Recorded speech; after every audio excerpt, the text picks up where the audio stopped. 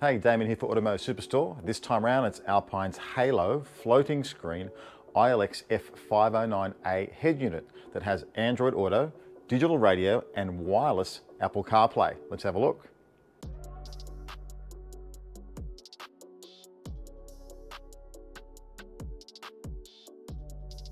So first of all, what comes in the package? Alpine systems always have a lot of stuff in their packaging, and so there's a bit to go through on these because floating units are a bit more complicated to install than a regular single or double DIN head unit.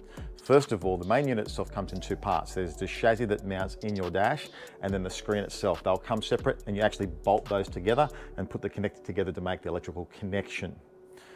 Aside from that, there are a bunch of wiring looms. The main wiring loom is of course there. It gives you the internal powered channel connections as well as your regular power, earth and trigger and so on. Internal amplifier, this is actually class D. And so even though Alpine don't quote an RMS power figure, they claim about 50 watts RMS by 4, which will be equivalent to anything else pretty much on the market. A separate loom is available for your front, rear and subwoofer RCA pre-outs, 4 volt RMS pre-outs for that.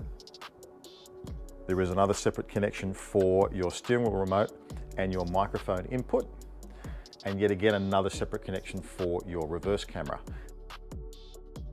Is a proprietary connector for the 2 camera inputs on that wiring loom. It mates up to Alpine's own reverse cameras.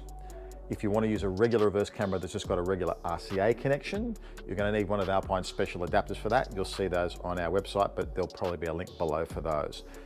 You also get your Bluetooth microphone, obviously a couple of packets of nuts and bolts to screw this all together. You get a GPS antenna for the wireless CarPlay, your DAB antenna for digital radio, some small brackets that will go on the side once this is in your car to make it all nice and neat from side angles, and your owner's manual that's a kind of a quick start guide. For the full manual, you'll need to download a PDF for that. Let's jump in and have a look at the main features. So firing up, you're greeted by this page here, and this gives you access to all of your sources. So let's start with CarPlay. CarPlay and Android Auto work very, very similarly. It gives you access to the important apps that you need for communication, navigation, and for your audio sources. So obviously you'll have access to things like your maps, and then things like Vox, Spotify, your podcasts, music, and so on, and even having a split screen. Android Auto works very similarly. It's just swipe up and down instead of swiping left and right. Jump back to the main menu. So here we have regular radio, digital radio, your Bluetooth audio streaming from your phone if you choose to do it that way. Tidal is a subscription service for high resolution audio sources. An auxiliary input, HDMI input. Now you can connect a video source to that if you like. It's also how you access the phone mirroring with this, and that's a setup you need to do with a special cable from Alpine. For an iPhone, you'll need the adapter from Apple that gives you the HDMI connection. Alpine also sell their proprietary connectors for the 2 generations of Android phone. With the USB flash drive connected, you've got access to music, including FLAC high-res files like this one here. If we press this button, it also can support 1080p videos. And this is a 9-inch WXGA capacitive touchscreen. Its native resolution is 720p, and you can see here the screen's absolutely magnificent. It looks fabulous.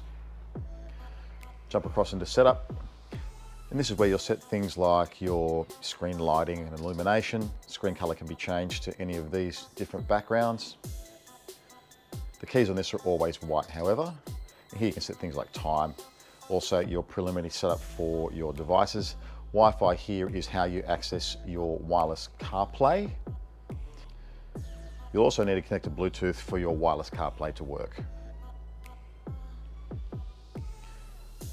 In function, it's where you set up a lot of the preset stuff for each of your sources and things like your dash cams.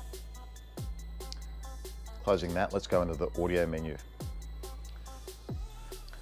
So the audio menu, it's got a nice voltage display, and your treble and bass can be adjusted directly here. If you touch here, you now get a slider to adjust your subwoofer level control. MX Media Expander has 3 levels. It's primarily for enhancing low quality bitrate MP3s. Bass engine SQ, if we touch this a few times, you'll see standard, mid bass, rich, low bass, and punch. So that's Alpine's own proprietary EQ systems, and they each have up to 6 levels of enhancement. So if you don't use bass engine SQ, you can actually use the full EQ setting in this system. It's described as a 56 band, but in truth what it is, there are 13 bands for each of the front left and right, rear left and rear right channels, and then an additional 4 bands for the subwoofer, giving a total of 56. But it is true parametric EQ, and that's really, really good. So what is parametric EQ, you ask? Good question. We've got a band here, and I can apply boost or cut like any EQ. But what I can also do is I can vary the center frequency, and I can vary the width. So here's wide, here's medium, and here's narrow. That's a very accurate way of doing your equalizing, and it's an excellent system from Alpine.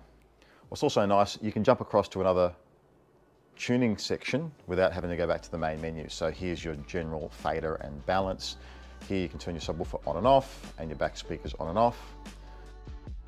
You can jump over to time correction, and this gives you a full 6 bands to tune with. Time correction is delaying speakers in the system so that they all arrive at your ear at the same point. And so you delay the ones that are closest to you so that they're the same length in path length from the furthest one for you, which is most of the time going to be the subwoofer in the car. Let's talk about the crossover. So a bit of a confusing one with this. For some reason, Alpine have decided to put a bandpass filter on both front and rear output channels. That's not particularly useful as far as I'm concerned, so I would just use the high pass filter in both of those channels. Also, in high pass mode, if I click front high pass filter and I decide to add a filter, I can have 6, 12, 18 or 24 dB per octave of filter slope. The variable from 250 Hz down to 25 Hz. If I want to add a low pass filter to that, I can. But once I add the low pass filter, I'm limited to 12 dB per octave. And there's no real reason to have a low pass filter on those channels if you don't have the ability to do a high pass from 4K and up to create a 3-way system. So really, just use this as a traditional high pass, low pass, 2-way crossover. The subwoofer low pass filter is also variable up to 24 dB per octave and from 20 to 250 Hertz. So that's it, iLX-F509A. Now don't forget, there's also an 11-inch version of this called the iLX-F511A. If you can fit a bigger screen, why not? If you can't fit a floating screen but you like all the features this unit has, there's also the standard double DIN unit that's identical in every other way. That's called the iLX-507A. So you'll grab a smoking deal at any of those on our website. Check links down below. While you're here, like and subscribe. See you next time.